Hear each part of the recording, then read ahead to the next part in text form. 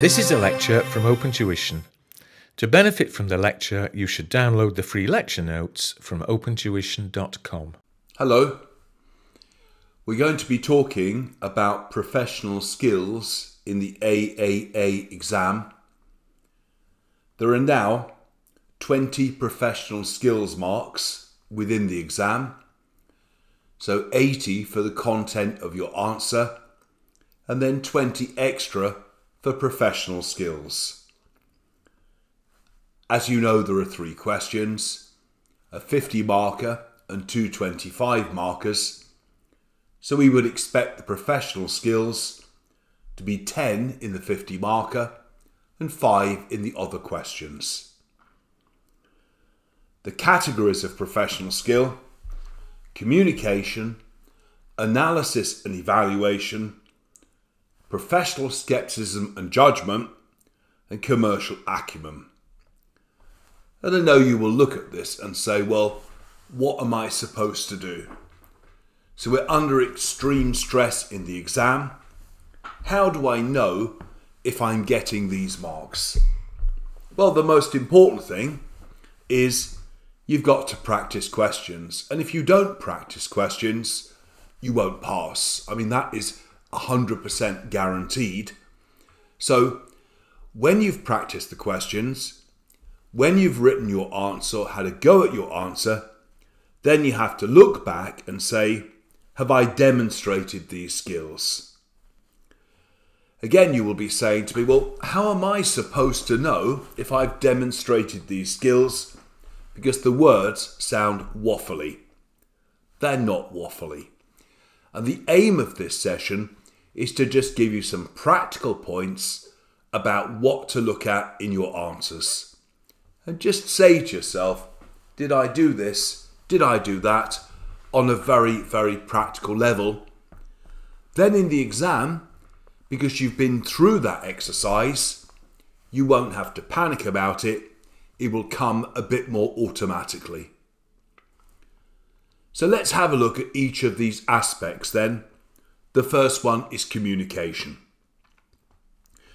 Communication marks will only be given in question 1. And it doesn't mean you mustn't communicate in the rest. It just means that these marks are only available in question 1. The thing that strikes me is that they are very easy to get those marks. If you're saying specifically how many, well, we're not being given absolute benchmarks. Benchmarks, aren't particularly helpful, I think. But these are the things that I think you should do in question 1. And I think that will guarantee you, or help to guarantee you, your communication marks. Question 1, set in the format of briefing notes. As you know, if you've been looking at past questions, we get a very large scenario, and then we're asked to produce briefing notes. So in particular, format first, very easy, using headings and subheadings. That's going to give us a mark, isn't it? Undoubtedly. So if subheadings are there throughout the briefing notes. Secondly, a short introduction. 1 sentence is probably enough if you can summarize what you're going to do. Possibly 2. If it's any longer than that, then you're probably wasting time. The marks are for the introduction, not for any conclusion.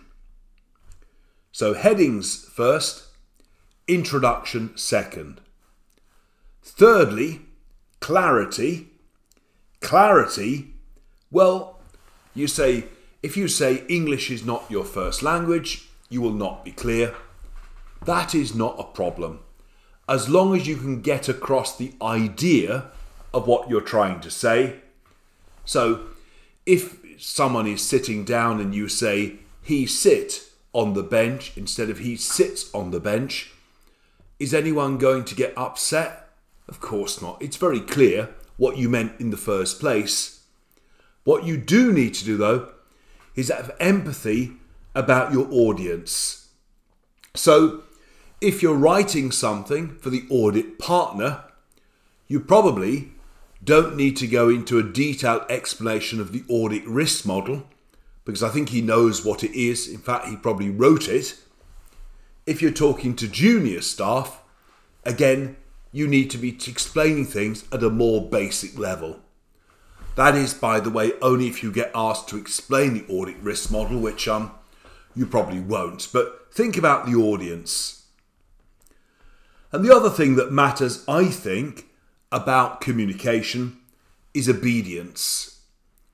One thing that's sunk into me in terms of the profession is I often think that professionalism is linked with obedience. And if you do what you're told to do, you probably end up being professional. And so historically, they get very upset if they ask you a question about audit risk and you do a question exclusively about business risk. And I can't see how you'd be getting a mark there for adherence to requests if you keep doing other things as well. So do what it says. A favourite is they ask for audit risks, they don't ask for procedures. Some candidates say, here are the procedures. So have those candidates stuck to the requirements? No.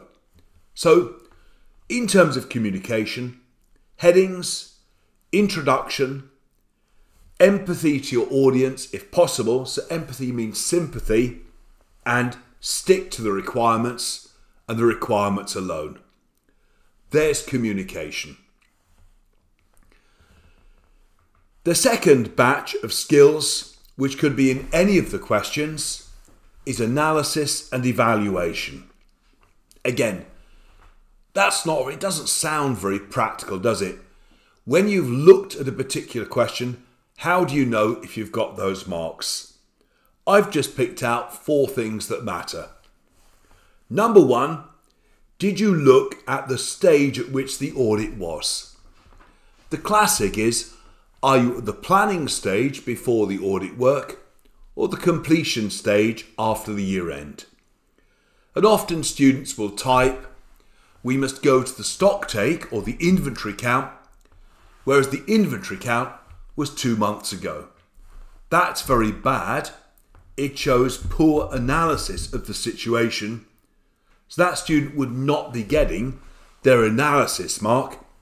So we are aware whether we're at the start or the end, just when we think about what audit procedures might be appropriate. Secondly, calculations. You were born to be accountants, so you probably love calculations. But if we've used appropriate ratios, again in a planning question, they don't want a schedule of 59 different ratios, including 4 different ways to calculate return on capital employed. But if you're looking at something like revenue, perhaps the calculation of the increase in revenue, the change in margin, possibly even receivable days might be relevant. So a sensible use of ratios. By the way, there's no point in putting workings for ratios, because the ratio will be a simple one you should be using, and you can't really argue with the formulae, so you either get it right or wrong. Also, materiality. So where we're asked to think about materiality in a planning question, then we do a sensible calculation. If the profit of the client is, say, 10, well, 5% of 10 is 0.5. 10% of 10 is 1. So I'd say my range is 0.5 to 1. And then I'd look at the specific scenario. If the controls are very weak at the client, I'll say we'll go at the lower end of the range, 0.5, in determining materiality. So sensible calculations will help to get us our analysis marks. Reaching conclusions that are appropriate. Sometimes that means reaching any conclusion at all, particularly in audit opinion questions. So when we're asked to reach an opinion, it's absolutely pointless to say, well, my opinion might be adverse, and it might be something else completely different, like a disclaimer. That's going to show no discretion whatsoever. So it's getting to conclusions which hopefully are appropriate in the scenario, and not being afraid to say, number 4, where more information is needed. Now, sometimes we miss things in the scenario. That's human life, isn't it? But if you think something's missing and there's not enough information, don't be frightened. There's credit going there. There's not only credit going in your response for saying we need more information, but also credit going with the professional marks for the fact that you highlighted the need for the information in the first place. There's analysis then. So think about the stage of the audit, calculations appropriately, conclusions, and don't be afraid to ask for what's missing. Third skill is professional skepticism and judgment. I've just got the feeling that this is very, very, very important in the syllabus as it stands now, as it is very, very important for the profession. So when you're auditing something like a firm that retails clothes, if their inventory days are 365 and they've got a year's worth of clothes in stock, we should be standing back a bit and saying, well, it doesn't make sense, does it? They might have a season's stock, maybe that's half a year or a quarter year, not sure, but looking for things that look obviously wrong. So using, not saying, but using professional skepticism right the way through our answer. Questioning mind. Is the information credible? If I said that I travel to work on a helicopter, you would just go, no you don't, I expect you get the bus. And yet in the exam, we freeze. So don't be frightened to challenge information that does not sound credible. Being alert to conditions that suggest misstatement. Remember, if they've got profit-related pay, they may wish to overstate profit. If the bank is relying on the accounts, they may wish to understate gearing. They're all part of professional skepticism. Looking at the evidence, particularly when you're reviewing the evidence of junior auditors, have they relied on oral evidence, so discussing things like discuss with management, or have they used good third-party evidence, like looking at the correspondence from the lawyers? Another aspect of skepticism and judgment is particularly with, I think, prioritization. And audit risk is probably the most significant thing that you need to prioritize in question 1, but also elsewhere. We all know that when you start reading a question, it says, Boxo is a new client, and it's very tempting to start typing that we will not have enough knowledge and experience, and we'll be busy, and I must phone my girlfriend or boyfriend, say I'll be late home from the audit. That's not really a significant audit risk, is it? What we need to do is to focus on the key ones first. There's no set pecking order, but you just need to make sure that where stuff is clearly a more significant risk, it comes out early in your analysis. The main thing is to get a couple of the key ones typed out first, which needs a little bit of planning. Easy, because you're using the software, so it's easy to insert things. So my list is not definitive, but revenue is often a risk, isn't it? Going concern. If there are a load of factors that suggest they're not a going concern or face uncertainties. Fraudulent reporting. If there's any suggestion of profit-related pay, bank reliance, and so on. So a bit of prioritization will go well in terms of finding ourselves some sort of skepticism, judgment marks. The final area is commercial acumen, which again could be part of any of the questions.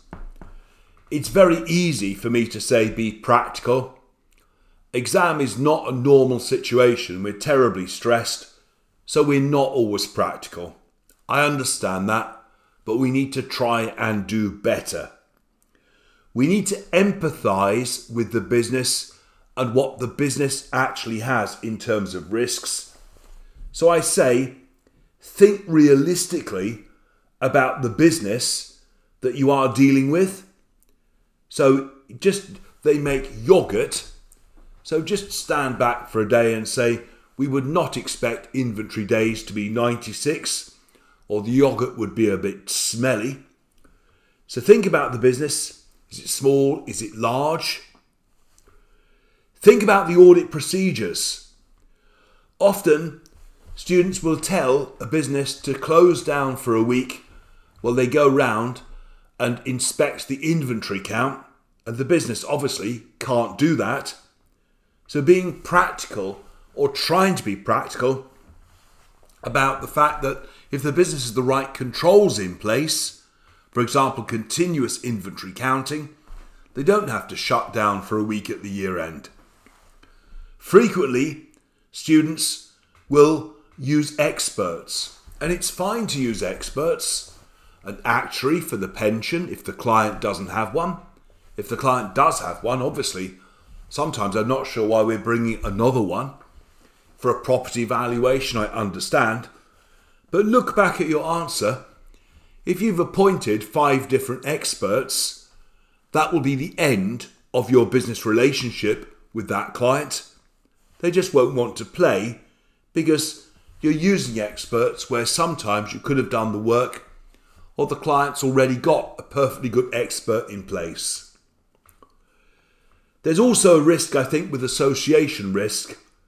So, looking at the client, do we wish to be associated with that client or a particular industry or something? At the same time, I have seen students sometimes saying that they wish to resign from the client in question 1, question 2, and question 3, which means they have no clients left. So let's look back through it again. What did we say? Communication, easier. Question 1 only. Headings, subheadings, introduction. Try and be clear and obey the requirements. All the questions, analysis, sensible use of numbers, sensitivity whether we're at the planning or completion stage, not being frightened to draw conclusions. Skepticism and judgment. Well, is the evidence, are the procedures credible, sensible in the situation? Is there anything that suggests misstatement due to fraud, like profit-related pay? Prioritise your audit risks or other risks. And as far as possible, be practical. So, do I want to be associated with the client? That's a possibility we need to think about. Am I empathetic to their business? Just thinking a bit about the business that they have, what they tell you in the scenario. And are the procedures, again, practical again, sensible, commercially sensible, again, for the audit firm. Don't forget audit software, very important now, again, in terms of procedures, in terms of cutting back on the hours and maximising efficiency. The ACCA have specimen exams in the practice platform, which have been rewritten, again, for these professional marks. So you need to look at those. We will also be uploading selected debriefs of questions, some of the questions in those exams, to show you in practical terms what I mean. Thank you for taking the time to listen. Don't forget, question practice, review at the end of each question. Have you done the sorts of things that we've indicated? Perhaps make yourself a little checklist. Good luck.